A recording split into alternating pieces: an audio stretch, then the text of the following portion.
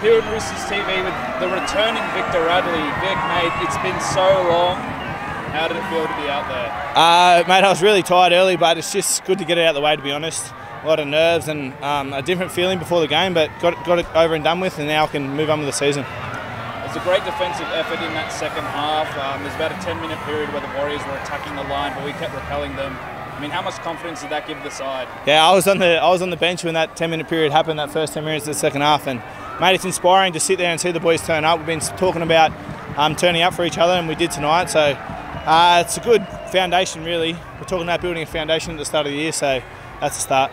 It must be great to see those debutants come in and really control the side there, and Sammy Walker and Ben Marshall. Sammy Walker, mate, he's got a big future. I love his temperament. I love how he speaks to people, and I can't wait to play a long season with him. And my good mate Benny Marshall, we've been best mates for about 6 years. Spent almost every day together, holidays together. So to do it with him and come back from injury the same day as his debut was really special. We just went and seen all the boys, so boys and girls actually. But I loved it, mate. I loved it. And how about the reception from the people behind you, mate? It must be great seeing all the red, white, and blue faithful come out. Yeah, I love the SCG. I love our fans. I just can't wait for the season ahead. It's good to get that first game done with. Well, Vic, enjoy the rest. Cheers, lads. Well played.